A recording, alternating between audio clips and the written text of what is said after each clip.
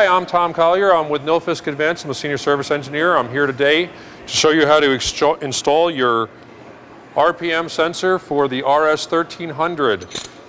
Today you're going to need a couple different things to do this operation. 17 millimeter combination wrench, a stubby 17 millimeter combination wrench, or if you're very gentle and you have nothing else available to you, you might be able to get this job done with a stubby or a standard 11/16 combination wrench.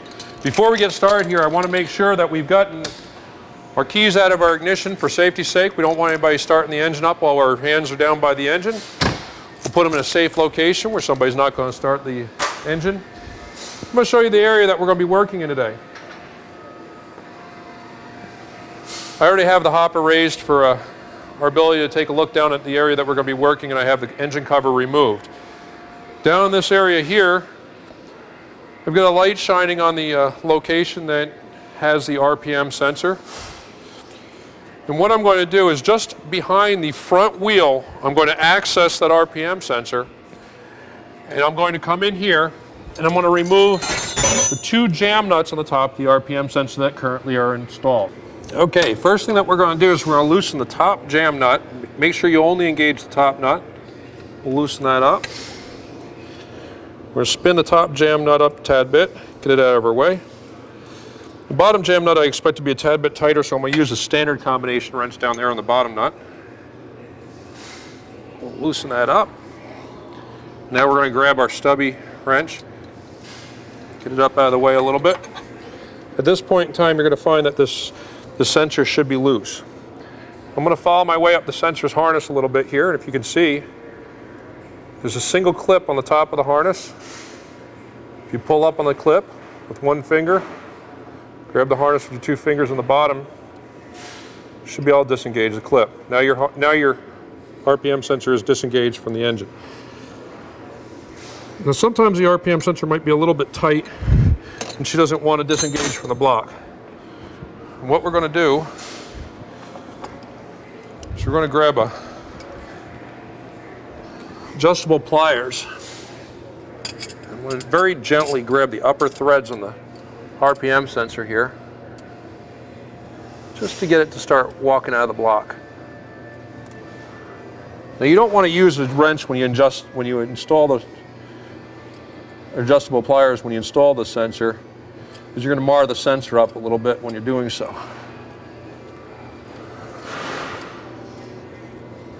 And as you can see, the sensor is quite tight.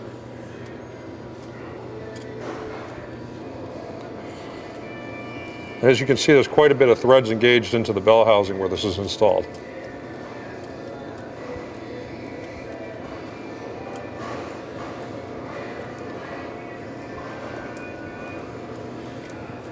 When we install the harness, we're going to be a bit more careful about making sure that the wiring doesn't get wrapped up around anything. And we want to keep moving the wire harness around as we disengage the sensor. Now that we got to the point where it's finger tight, we'll move the harness around it.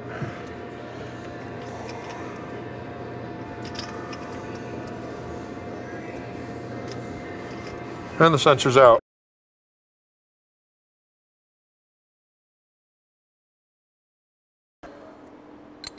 We'll lock these two nuts together real careful, so that once we get it inside the engine area, just gently tighten down.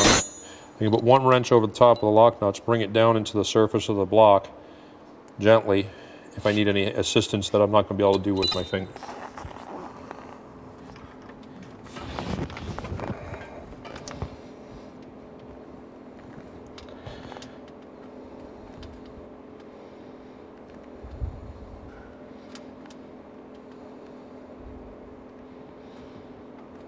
Again, you want to be considerate of the fact that you get a wire here that you don't want to break. There's very small wires inside there that are somewhat fragile. So as you spin it down, you want to make sure that you keep allowing the wire to spin with the sensor.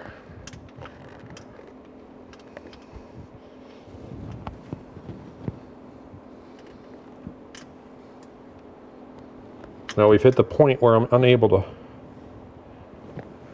turn the sensor without the assistance of a wrench.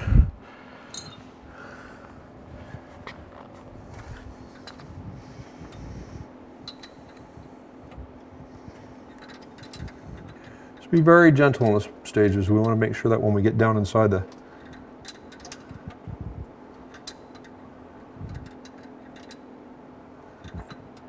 end of the threads, we don't hit the flywheel so hard that we damage the sensor.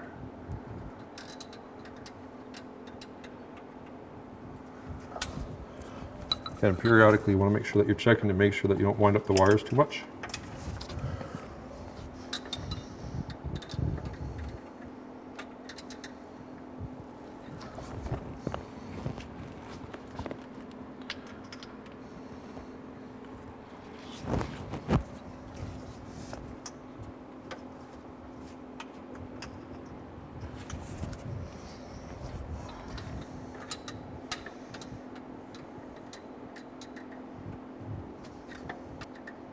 The temptation might have it to spin this really quickly as you're turning it down. Remember, eventually you are going to bottom out into the flywheel.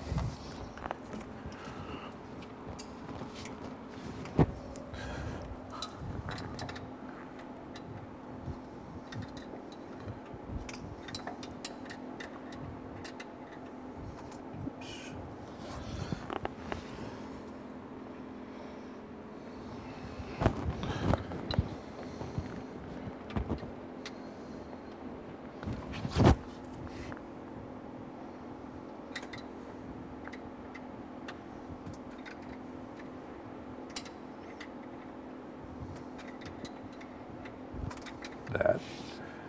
Now I'm bottomed out on the flywheel, and I'm going to back this sensor out one full turn. And the goal here is to make sure the sensor is far enough away from the flywheel that it doesn't hit when there's a little bit of run out in the flywheel, but yet close enough to create a large enough signal for the engine to actually run.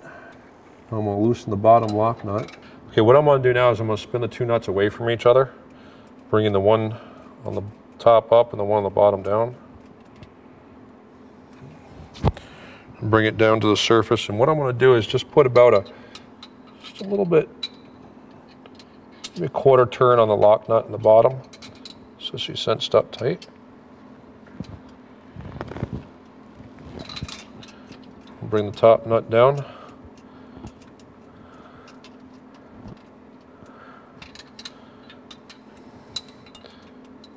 We're just going to gently jam those two nuts together so that the sensor doesn't spin. Looks like she's tight. Our sensor's installed, it's locked down, it's one turn away from the flywheel. You see this here is your locking tab. You want to get your locking tab engaged to the same side as the clip. So we're going to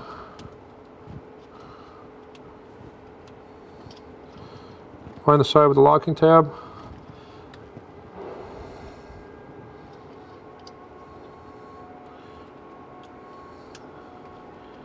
Engage the two components together.